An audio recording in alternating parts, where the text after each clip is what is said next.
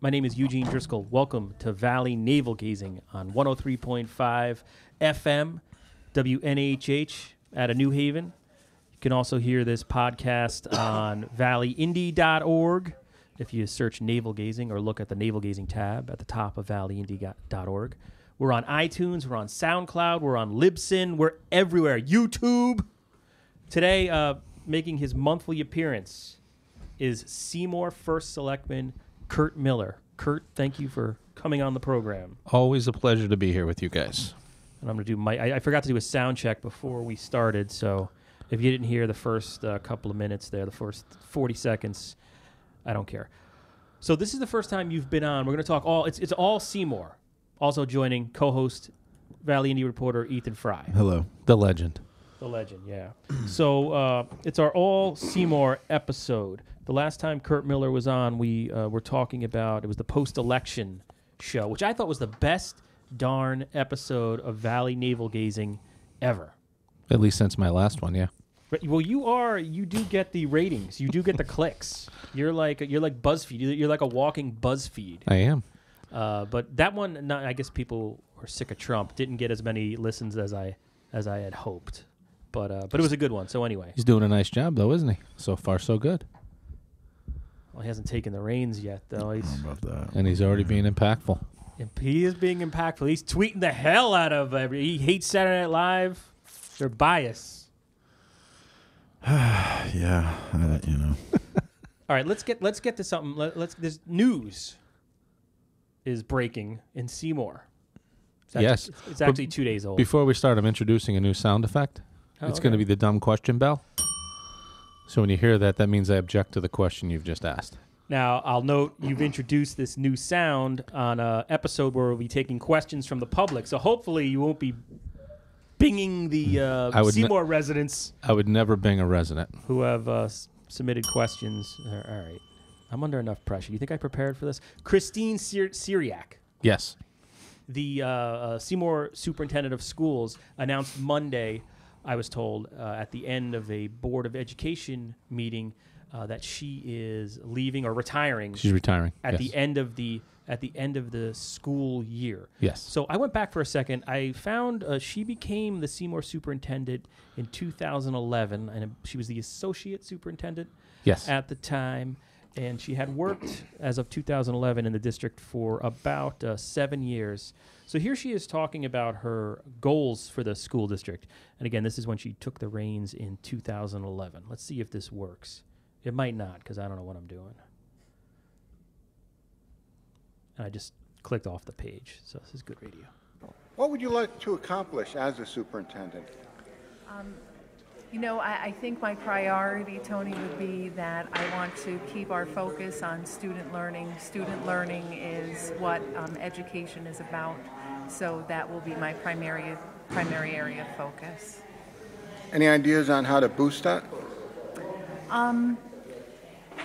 Some of the things that, we've talked about in the past is to make certain that we're providing support for our students, that we challenge our students, and I would like to offer that we also continue to provide that support and professional learning opportunities for our teachers to continuously increase their skills as well. Okay, so that was Superintendent Christine Syriac.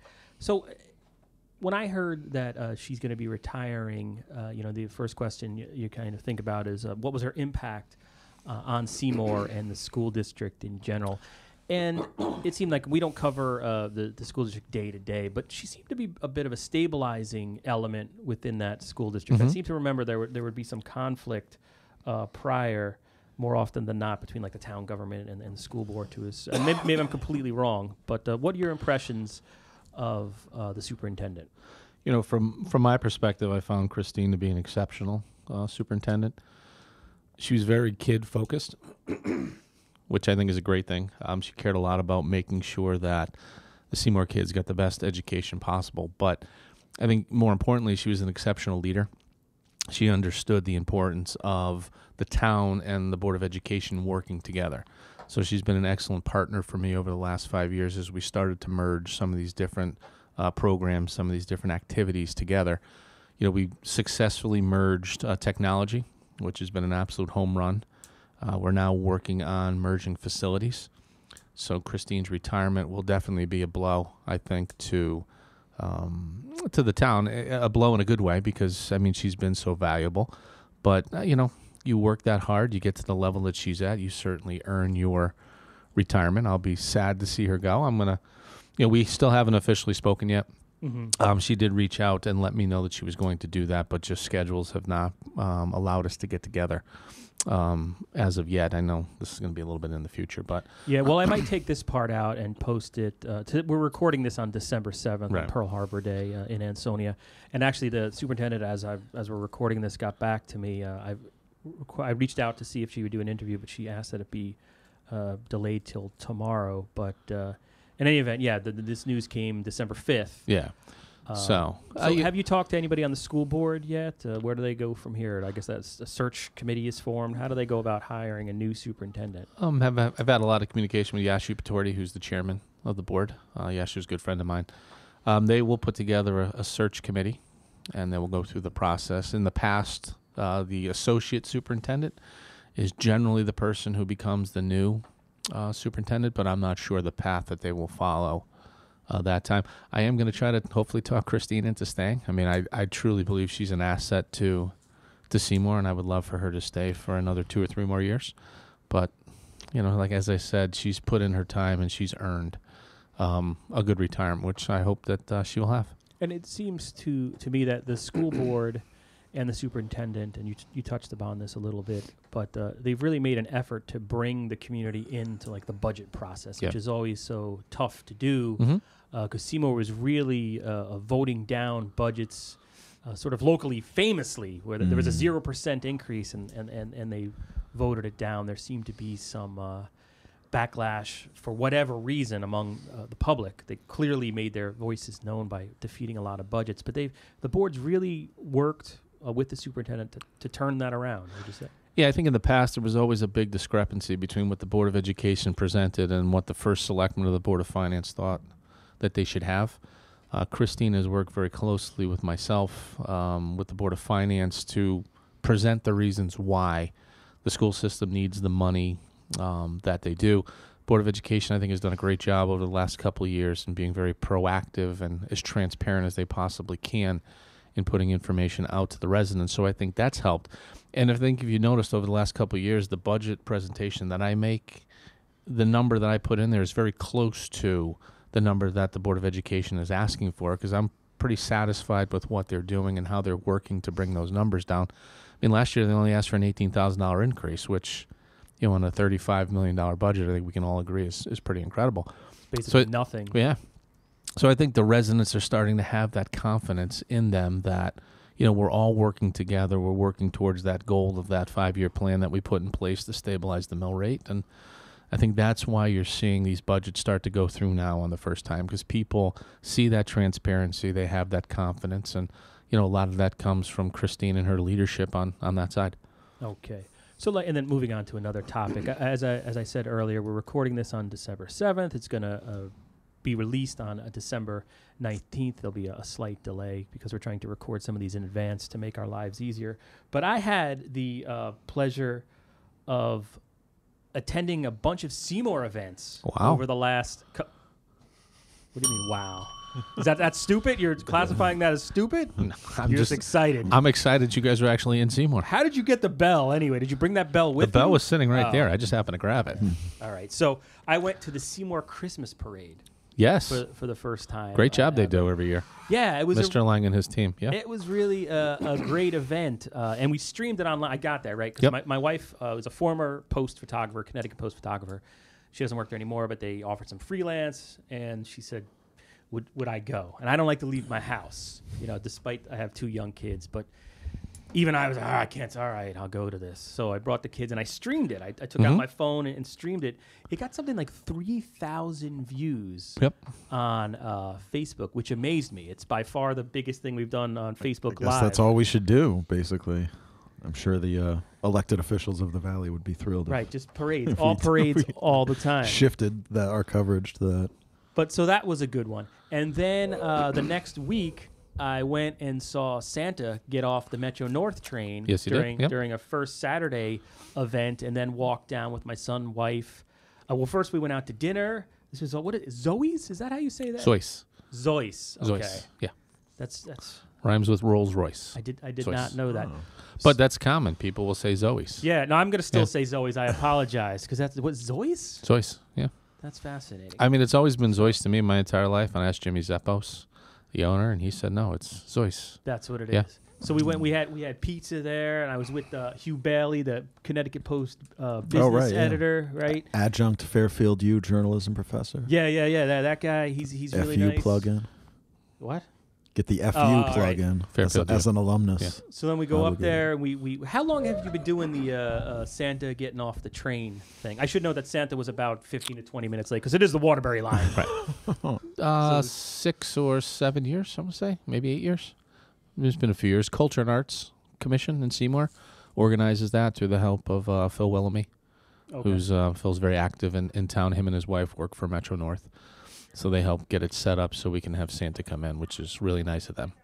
Yeah, it was, to do. Yeah. It was great, and there had to be 300 people right there at the train station, and then the roads are closed there, and you can go to like the antiques and all. Not that I go antiquing, what do I do? But I did go to. I walked into the bakery. Yeah. Well, it's the first year I missed it. I was kind of disappointed well, to that's miss it, where but I I was- was out of town. That's yeah. where I was going with all this. Yeah. I didn't want to, as the report. Where were you? I was looking for Kurt Miller, Yeah, I had a first previous. selectman, nowhere to be found. I had a previous What do you have against engagement. Christmas? No, I'm a big Christmas guy, as you know. But How no, do had a I know that? I had a previous engagement, so I couldn't get there for that. But So, and then the just to bring this to an end, then there was a tree lighting down at the Legion Hall, yeah. Legion, yeah, and it was really cool. So which was great because that tree just went up on Friday. As you know, we got the 2 trees from the Regional Water Authority this year, the one there and the one at Broad Street Park. They both came in Friday, were put up immediately by Public Works, and they were able to get them decorated so it can be lit for Saturday night, which was great. So how are things in downtown Seymour now? With you got the new construction, which was sort of hotly debated as it was happening, but now the building is pretty much there. I'm doing stories on Derby redevelopment, their redevelopment zone, and the way these planners describe what they want to do there. It basically comes down to they want to take a Seymour downtown and sort of start from scratch and put it in the redevelopment zone. So how's the local economy up there in the downtown? I think it's definitely getting better. The old Maple Street School, as you know, we sold that to a developer who converted that into about 40 market rate apartments. Was that John Geddes? John Geddes, yep. Okay. Yeah, is that project? It's completely sold out. Wow. So okay. they, as soon as apartments became available, they went.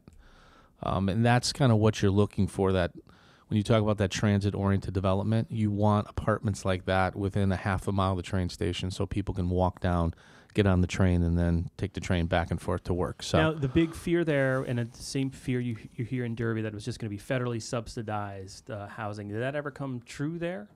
No, I believe the average rent there is $1,400 a month. And who do you know? Like the age, like the average age of people No. living there? Do they have kids? Is it like They're 1 and 2 bedrooms. So if it could be a young family with a child, but I didn't get into that with John. because they say when they market these things, millennials. You just throw out millennials, and I'm just wondering if there's a new development that actually has started and finished in the last year or so. I'm wondering if millennials actually did move in to that, because that's what they're sort of promising in Derby. Yep. Well, So- listen, if you can get that age group to buy those apartments that are going to be downtown, I mean, that's how South Norwalk is so prevalent. You have all those bars and restaurants and activity going on downtown because you have people that are down there, because so many people live in that area. They walk, they go to the restaurants, and they keep the nightlife going. That brings more people in, which is a great thing. And these people hop on the trains and they go up and down Fairfield County, wherever they need to go to work. So I think it's important. We really need to push to get this Waterbury branch line up to snuff, and hopefully it will be a priority for the governor and our state representatives and state senators, in the next 2 or 3 years, because I think that would breathe a tremendous amount of life back into the valley, particularly into Seymour, Ansonia, and Derby. And then speaking of state senators, let's move to a political topic. Sure. In the last couple of weeks, Kevin Rennie, I think on his blog, Daily Ructions. Yeah. He kind of broke that Rob Kane, who represents Seymour, has has formed an exploratory committee, if I'm using the right term. And then Danbury Mayor Mark Big Papa Boughton has also declared his intent, I guess more or less, to run for governor. Now, the question is, I mean, you're close to Rob Kane. He represents your town, but you've also had some alliance with Mark Boughton when he stumbles into the valley. You were heavily involved in Mark Loretti's The other one. 2014. And now, and I should note the day or 15, sorry. This Boughton Kane stuff bubbled up. 14. Suddenly Loretti for governor on Facebook, like stumbled out, like all of a sudden. So where are you? Where do you land? Where do I land? Mr. Republican, who's involved with all three of these gentlemen. Well, first let me say I think all three of them, Senator Kane, Mayor Boughton, and Mayor Loretti would make exceptional governors. I think they all have the necessary experience to do the job, and I would be thrilled if any one of them were governor, to be quite honest with you. I mean, I'm personal friends with all three, so, at least in this initial stage, I will certainly be financially supporting all three of their campaigns, making maximum donations to them. I'll help any of them fundraise because I believe in all of that. Mayor Loretti and I have obviously a very good not only working relationship, but a close friendship with all that we accomplish. I did help him in 2014, and I have committed to helping him in 2018 if he does choose to run for governor again, which I believe that he will. But regardless, I will support 100% whoever our candidate is for governor in 2018. At Thanksgiving, I was up in New Hartford with my in-laws, and they're Republican, and I was asking them whether they had heard of Mark Boughton, and I was amazed that they had no idea who he was. Really? Yeah, it was really. I mean, he ran for lieutenant governor, right? He was 2010. He was a lieutenant governor candidate. Yeah. So I'm wondering what but they knew some local guys up there who I guess are thinking about throwing their hats into the ring. So it just made me think, like, what is that? Our scanner going off somewhere? Yeah. What's the biggest obstacle to getting a Republican in the governor's office this time around? I mean, obviously Governor Malloy is still very unpopular from anything to see. What do you think the biggest obstacle is? I think is it name recognition, or is it just? Well, I think the two things that every candidate struggles with in this system, number one, is name recognition. While these guys may be popular in their areas, how much has that transcended those areas across the state? And I think even more challenging is raising the $250,000 that you need to at $100 a pop. It's one thing if you can get these major donors that give you $1,000, $5,000, $10,000. That makes it very easy. But when you have to hit you have to get 2,500 people to give you $100. In theory, that sounds easy, but it's not. And it has derailed a lot of very good candidates over the last couple of election cycles because they just haven't had the wherewithal to do that. Out of the three, I think Mayor Loretti has the best track record when it comes to raising money. He can raise money, yeah. But he may not have the best name recognition statewide out of the three. The last time around, I think he raised about $100,000 in 3 months or so. It was about $140,000, in about the 3.5 months. So he can. But there was never it always the leader out of the entire thing, the entire race in the Republican field last time around seemed to be Tom Foley, just because he had run before. He had the name recognition from being the party nominee. But I think it's generally accepted that Boughton would have fared better against Malloy. So would have John McKinney. Yeah, I think if John McKinney won the primary, I think John McKinney right now would be the governor of Connecticut, to be quite honest. All right, and do you think Malloy will run for re-election, or will somebody? God, I hope so. Will somebody I would assume you think that Kevin Lembo. If somebody like Kevin Lembo ran, would the Republicans have a tougher? You mentioned him once before. Let me tell you something. Kevin Lembo would be a very difficult candidate to beat because he's a straight shooter. He's a good guy, regardless of his political affiliation. He's a finance guy, so I can relate to that. I just like the way he conducts himself. He's just a regular guy, but he's tough when he needs to be. He calls it as he sees it. I think he would be the most difficult of the Democrats to defeat. So I'm hoping that Governor Malloy decides to run for a third term. All right. Let's take... How come you don't ask me if I'm running for governor? What? How come you don't ask me if I'm running for governor? I'm going to ring the bell on that one. I assume you're angling for a job within state government of some kind. No. You're going to be like DMV commissioner for oh, God, that sounds Governor like Loretti. I would love that. I would love that. No, I think I'd like to be like chief of staff to the lieutenant governor or something like that. I mean, that seems like a fun one. All right, so about 3 hours ago, again, it's December 7th when we're taping this, I put a call on Facebook asking Seymour residents whether they had any questions for First Selectman Miller. And we had 6 comments. Most are from a Julie Lynn, who asked a couple of questions there. And this was actually a question we were going to ask you. Tri-Town. Yep. You had said a few months ago, and Ethan's been itching to ask this too. There was something was supposed to happen at Tri-Town with Ron Spector, the Nevada resident who owns the shopping center. I think we were talked about. Do you remember it was demo stuff? the middle part of it. Kurt Miller probably remembers. I don't know why. The former Ames was going to be demoed. Yes.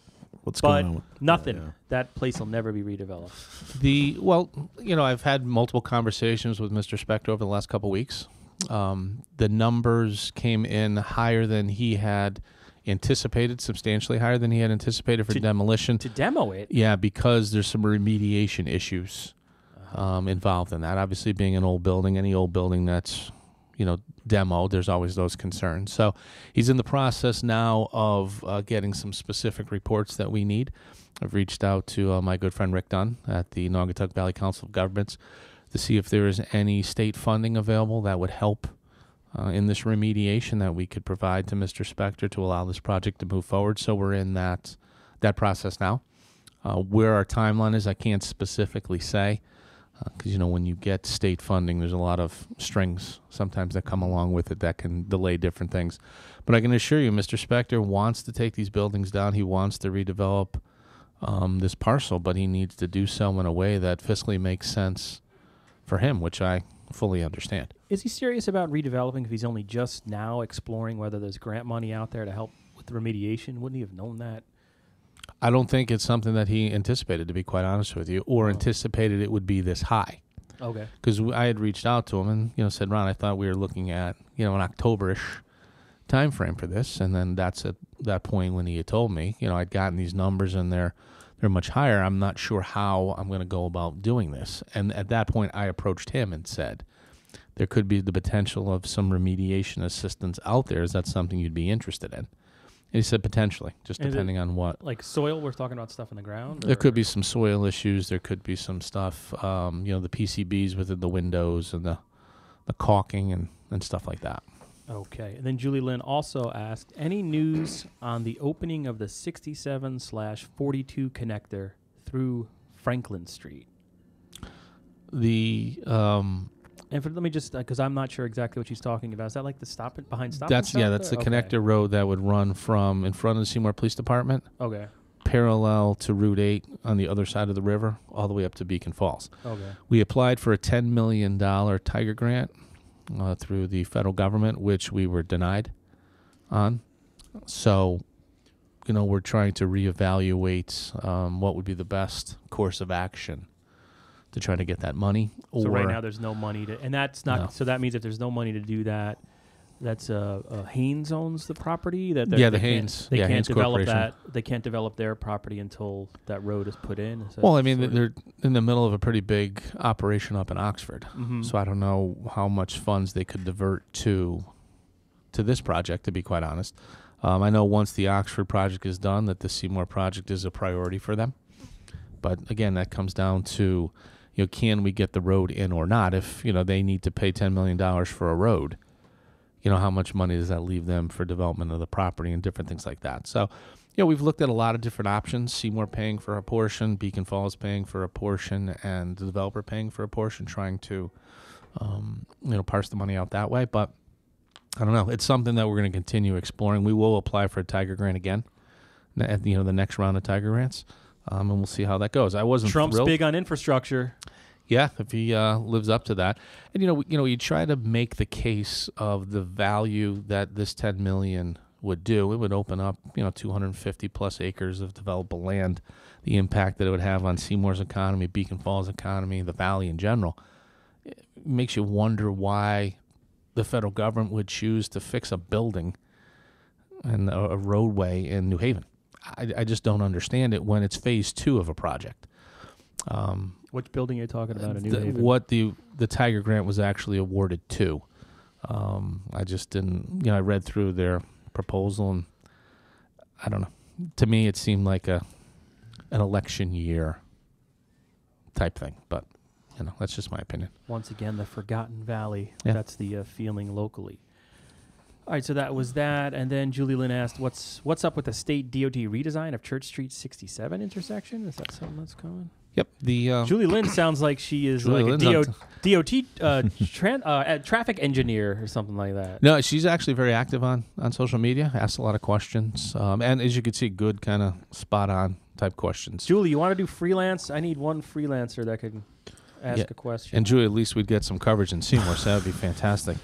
No, but hey, at least I showed up for the Christmas event. That's true. That's a plus. No, the state is studying the widening of 67 from the intersection of Stop and Shop all the way up through essentially Dunkin' Donuts. McDonald's. All right, as the Derby reporter, I have some experience. This will be 40 years. Yeah, that's what it is. It's been several years, but 40 years from now, they'll finish their historic phase. Yeah.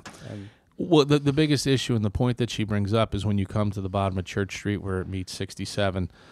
It's very difficult for cars coming in and out. It's just an old design. So that is something that is in their plans, is to redesign that to make it essentially safer, is what that comes down to. So it's definitely in their plans. But to your point, what the time frame is, I couldn't tell you. Because if you ask right now, Ricky Dunn is somewhere throwing pens at his computer. That's another. Rick Dunn would have to be involved in that too, right? Would that be like a Naugatuck Valley Council of Governments type thing? Or? Yeah, Rick is somewhat involved in that as well.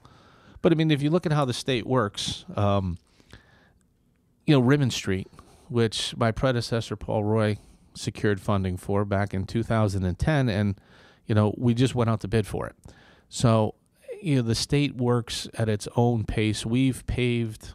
We'll put it this way. We'll pave close to $10 million worth of roads in the town of Seymour faster than the state of Connecticut will do 1 mile-long road in the town of Seymour.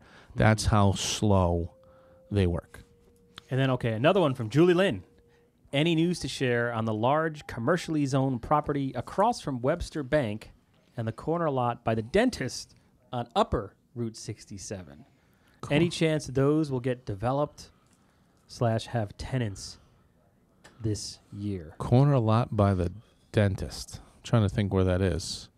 She's pretty specific, but if you don't know, it's okay. The one across from Webster Bank, that is privately owned, and that person has chosen to try to sell the property themselves. He has been approached by several commercial realtors, but hasn't been interested in retaining any of their services. I think it's a fantastic piece of property for any business. I mean, you have plenty of space for parking. You can put up a nice building. Undeveloped land right now, yeah. Or what's okay? Yep. So there's really no updates at this point because nothing is truly going on. I think until that landowner decides to get a commercial realtor, I think that's when you really start to see things happen. I mean, I get where he's coming from because commercial realtors aren't cheap. So I certainly understand that, but I don't know. There's nothing new on that report. one. And then the dentist office on the corner.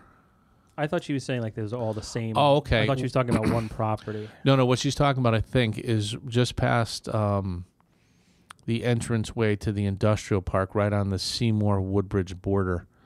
There's a little lot right there on the corner. I'm not aware of any activity there. No Chuck E. Cheese. No Chuck E. Cheese or anything like that. No. All right, moving on. Lisa and Cammie asks, Can you please fix Beaver Street / Clinton Road / Route 313, I guess it would be. Hold on. I'm on my second alignment. Why is this road being overlooked? Just looking at the look on Ethan's face down there. I didn't realize Ethan's still here. Yeah. The 313, that part is a state road, so we have no say on to that. As for Beaver and Clinton, off the top of my head, I don't know where they fall in our road program. I'd have to take a look to be quite honest with you. So, all right. I mean, I can respond to her offline. We are friends on Facebook, so I can take a look at that. And people should also check out.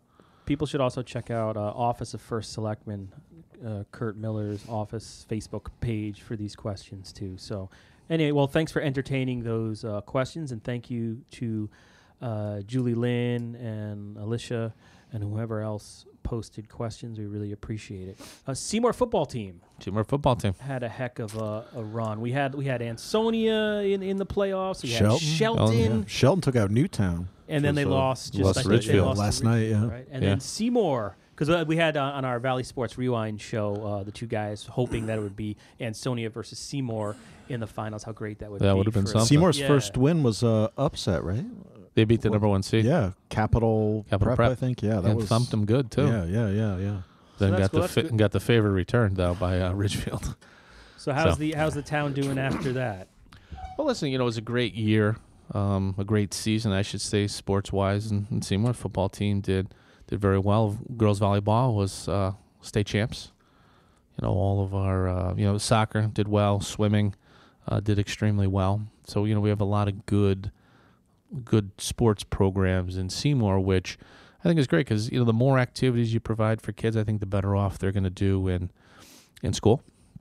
And I think it's it needs to be more than just. I mean, I'm a sports guy. Don't get me wrong, but I think it needs to be more than sports. We need to be looking to create other activities for our kids, whether it be music or arts or different things like that, to give those kids something that they can grab onto as well. And again, I think the more that we provide for our kids, I think the better off they're going to do in school, the better off they're going to be as they grow up.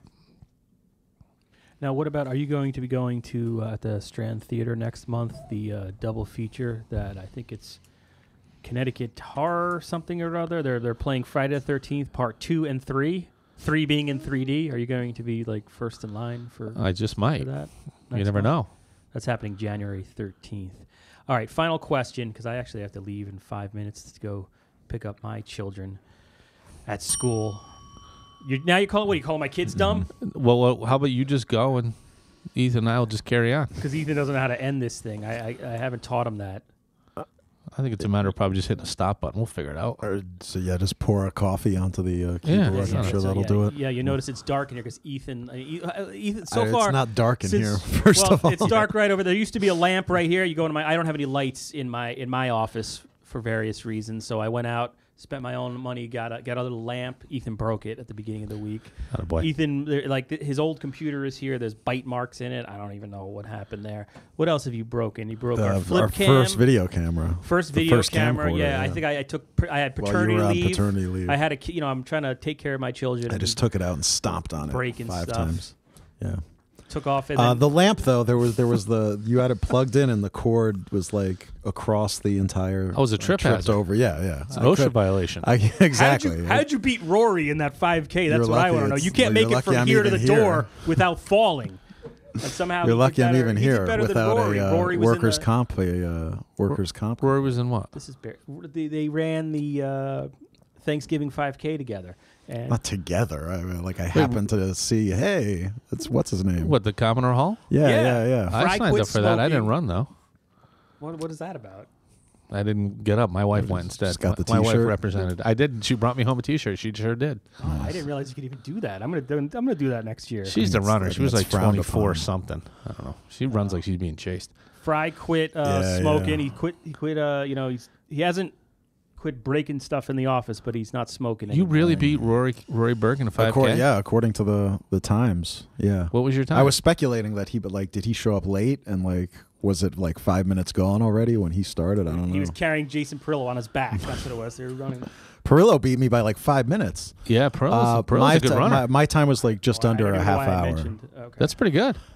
Yeah, it's not excellent, but yeah, considering I was It's particularly that hill. They tease you with that hill going up by.